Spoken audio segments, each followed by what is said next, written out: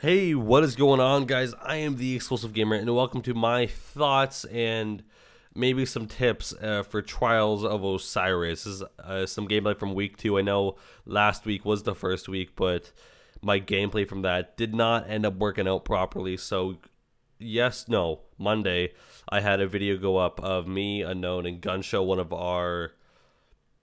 the more enjoyable games. I think it was our first win. It was a 5-1 victory in that game, and in the fourth round or third round, somebody left. No, it was the fourth one. I was right. Yeah, somebody on the other team left their team because they were afraid of losing, which is a total dick move, and you should never ever do that because I think that there still counts as a loss on your trials passage, or you get your trials passage revoked or something like that, and you have to work for it again. Anyway, we ended up completing our passage with Gunshow and Unknown going 9-1.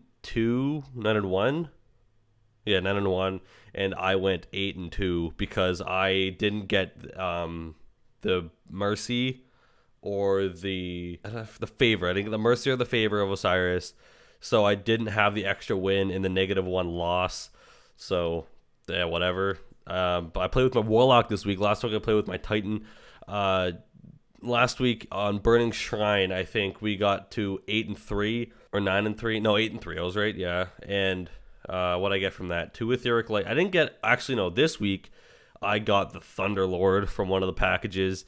It was really cool. And that's the only one. Oh no, and the Jewel of Osiris. I got the Jewel of Osiris, is really cool. I might put out a review on that. If you want Destiny reviews, I'll do some.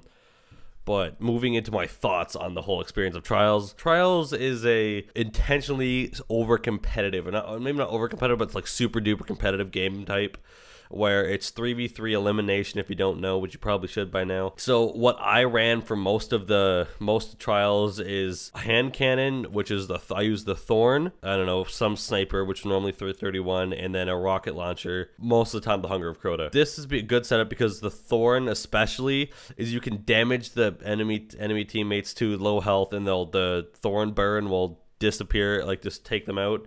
And snipers are really good because the mid-map, there's always a spot to snipe, but shotguns have proven really useful as in Gunshow or Unknown, using them rushing up and shooting everybody with normally the Fairwinter's Lie. But Unknown had used her Mercy in a different game he played, and that also proved pretty well. So shotguns are really good, snipers are really good. Fusion rifles I've seen been used a couple times, but the charge rates are normally way too slow to be useful. Rocket launchers, I guess, grenades and horseshoes is really good, or tracking, mainly grenades and horseshoes. So the truth is really useful because it does both, or pretty much anything with grenade and horseshoes, because that will explode within close proximity to your enemies and will explode and kill them. I enjoyed most of the games of Trials of Osiris, aside from the ones where we had a horrible connection, had no chance of winning.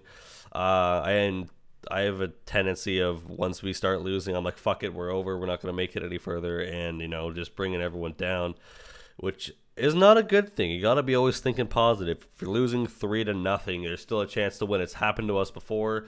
We were losing 3-0, and we ended up winning by 1. It was a very competitive game. I don't remember exactly what happened there, but we ended up winning. We were proud of that. Anyway, guys, hope you guys enjoyed this. Don't forget to like and share the videos, help the channel out, and go try out Trials of Osiris. Get a good team. Communication is key, remember that. So getting a PlayStation party and an Xbox party and play like that, it's really helpful for you to communicate and have a mic. Anyway, hope you enjoyed, and I'll see you all later. Peace.